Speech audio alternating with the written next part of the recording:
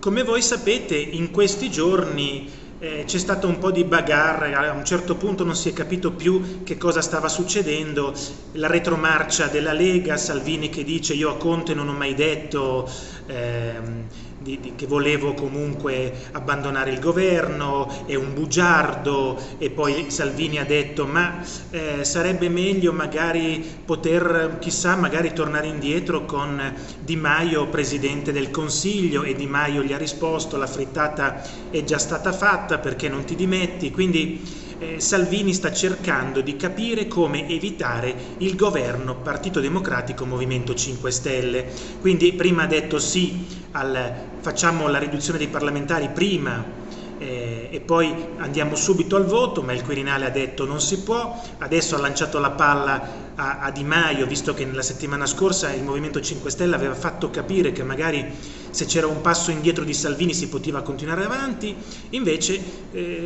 questa settimana sembrerebbe che Di Maio e il Movimento 5 Stelle non abbiano intenzione di tornare indietro, forse perché hanno già un accordo segreto col Partito Democratico per fare un contratto del governo bis e andare a governare fino a fine legislatura, anche se Zingaretti dice no, si va al voto, però non si sa. Se dovesse essere un governo di ampio respiro, vediamo. Quindi Zingaretti dice no, però vediamo. Di Maio dice non ho nessun rapporto, non ho mai parlato con nessuno del Partito Democratico, ma c'è qualcuno che dice tra i corridoi del Senato e del Parlamento che ci sono delle trattative in corso segrete, dove stanno già stilando un nuovo contratto tra PD e Movimento 5 Stelle per fare un governo di ampio respiro, perché avrebbe dentro anche l'EU, autonomie, cioè l'estrema sinistra, e chissà,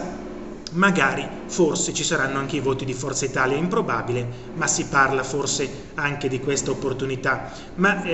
Conte, si è parlato in queste ore di un governo con addirittura Di Maio Presidente del Consiglio, Conte spedito in Europa, quindi non dovrebbe tornare all'università ma andrebbe in Europa, e addirittura Tria verrebbe cambiato con Giorgetti come Ministro dell'Economia, un rimpasto totale di tutti i ministri. Però sembrerebbe che Conte ormai abbia chiuso con Salvini. Conte probabilmente non ha più voglia di tenere questa pressione che ha avuto, quindi si dice che Conte ormai non torni più indietro. Quindi la possibilità che Conte rimanga alla guida del governo appare esile, la rottura con Salvini è totale, e lo testimonia la lettera aperta che gli ha scritto infilzandolo sul suo tema preferito, l'immigrazione. D'altronde il Presidente del Consiglio non ha mai considerato i porti chiusi una politica, l'ha dovuta subire perché rimane, e in particolare dopo le europee di maggio, sapeva di essere debole rispetto al leader leghista che aveva conquistato il 33% dei consensi, e adesso si parla addirittura, alcuni sondaggi lo danno al 40, alcuni al 36, alcuni al 38, quindi il potere di Salvini nella coalizione di governo è diventato enorme. Si è ridimensionato il Movimento 5 Stelle con Luigi Di Maio, che erano in un angolo, e Conte era in un angolo anche lui, perché se avete visto la discussione della futura manovra, Salvini la faceva al Viminale, il giorno prima la faceva Conte a Palazzo Chigi, quindi uno scontro aperto tra due persone che voi avete visto non si insultano. Avete visto che comunque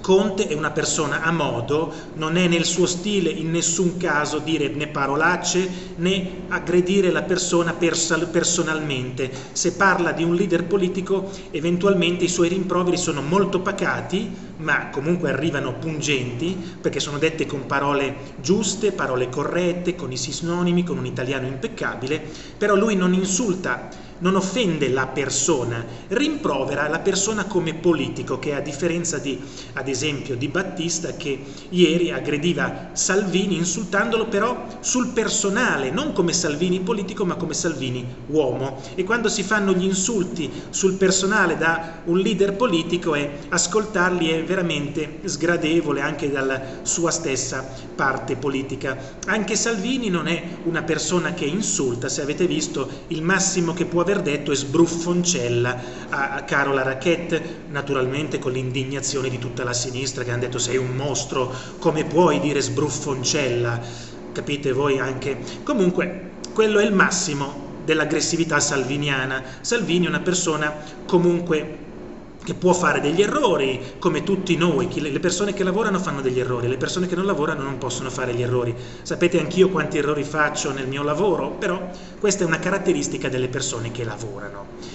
Persone perfette non esistono, però Salvini, con tutti i suoi errori che può aver fatto, anche lui lo dice, non è una persona che aggredisce a male parole. Quindi tra Salvini e Conte c'è una spaccatura netta ormai, ma non avete mai sentito comunque parole tipo alla Di Battista o anche a Di Maio, perché Di Maio ci va giù, lo chiamava quello là è dispregiativo, quello là. Quando voi chiamate coso, vi ricordate quando eravate piccoli, ehi coso, senti coso, dice ma guarda io non mi chiamo coso, c'ho un nome e cognome. Salvini aveva risposto anche Di Maio, guarda io posso stare anche antipatico però mi chiamo Matteo, ma non era la prima volta che Di Maio chiamava quello là.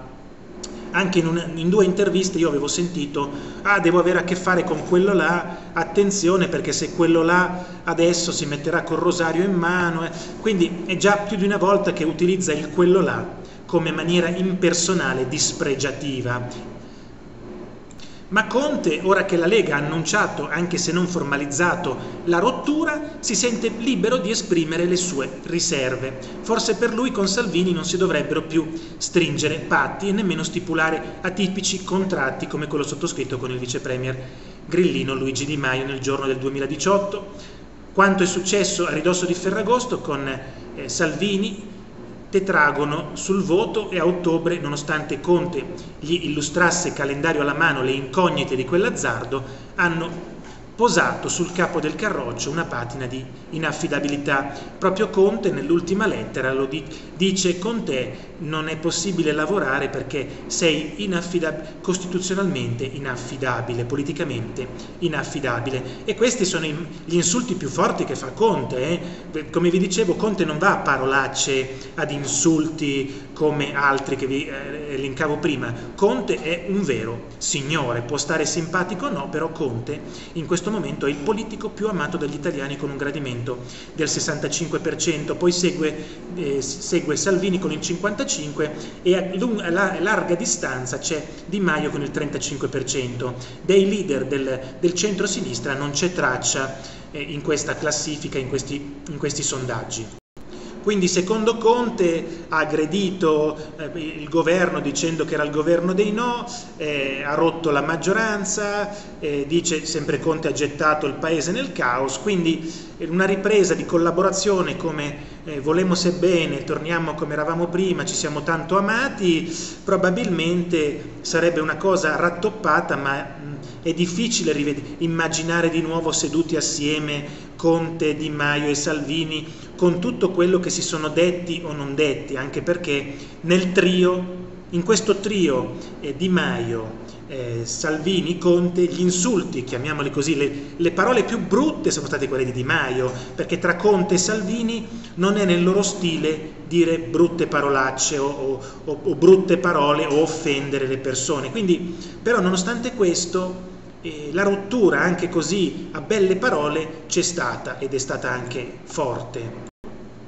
Ma Di Maio e Conte hanno interpretato queste ultime settimane come un delirio di onnipotenza di Salvini, coronato da selfie e sondaggi che lo davano alla soglia del 40%, un uomo che poteva andare da solo alla presidenza del Consiglio senza nessun alleato, cosa che non era mai riuscita neanche alla democrazia cristiana. Quindi Di Maio e Conte hanno visto un Salvini atteggiarsi a onnipotente e questo gli ha dato anche fastidio, perché la competenza tra gli esseri umani è normale, nel DNA delle persone c'è la competenza con un pizzico di invidia ovviamente, ma questo è proprio insito nell'essere umano. Quindi abbiamo visto l'evoluzione di un Conte che era solo un arbitro assunto da Di Maio e da Salvini, piano piano col tempo diventare un vero politico. Lui che era un avvocato professore universitario messo lì per dirimere problemi del contratto di governo tra i 2 partiti di maggioranza, dove i veri presidenti del Consiglio erano i 2 vice premier, Quindi Conte, timido nel suo ruolo, piano piano col tempo ha assunto il ruolo di vero Presidente del Consiglio, nonostante non sia un politico, non avesse un partito alle spalle, quindi un Conte che è diventato politico con il tempo, aiutato dal suo aplomb, dal suo modo di parlare gentile, dalla sua cultura superiore, estremamente superiore, dal suo pacato modo di relazionarsi con le altre persone, con un modo giusto, corretto, quasi come un grande padre di famiglia, ha portato appunto Conte a diventare un vero politico e adesso probabilmente l'unica vendetta di un Conte che per molti mesi è rimasto nell'angolo con i soprusi dei vice premier, diciamo così, adesso ha la sua vendetta amara. Perché vendetta amara? Perché adesso è agli sgoccioli, lui lo sa, in un modo o nell'altro prima o poi dovrà riprendere il treno per andare a casa, o magari qualcuno lo verrà a prendere gentilmente a Roma. Quindi lui, come comunque persona a modo, cercherà di uscire dalla scena politica a testa alta con la sua, tra virgolette, vendetta, perché Conte non è uomo da vendette, lo avete conosciuto in questo tempo, non è un uomo da vendetta, però uscirà probabilmente con un colpo teatrale in modo da sentirsi in pace con se stesso. Dice: sono stato lo zerbino fino adesso, in maniera simpatica mi è uscita questa parola, praticamente adesso però gliela faccio vedere io, li metto tutti in difficoltà, decido io quando e come andare da Mattarella e se ci vado, perché non è detto che io ci vada. Quindi vediamo che cosa succederà il 20 e che cosa dirà in Senato e in Parlamento Conte. Magari si toglierà non solo un sassolino dalle scarpe, ma farà un lungo discorso dove probabilmente ne avrà per tutti. O magari no, o magari farà un discorso dove dirà: io sono stato in mezzo a questi giganti politici e mi hanno portato a questo. Non si sa bene che tipo di discorso sta preparando, però, visto la lettera che ha mandato a Salvini l'altro giorno, con la scusa della ONG Open Arms, gli ha fatto un elenco di rimproveri che non finiva più, sempre con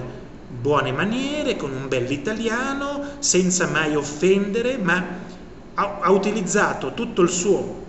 carisma, la sua conoscenza dell'italiano per mandargli una lettera molto bella, scritta bene, ma molto pungente, senza parolacce o aggressioni alla Di Battista, il Che Guevara italiano, come lo definiscono. Grazie per avermi ascoltato e vi rimando al prossimo video. Arrivederci.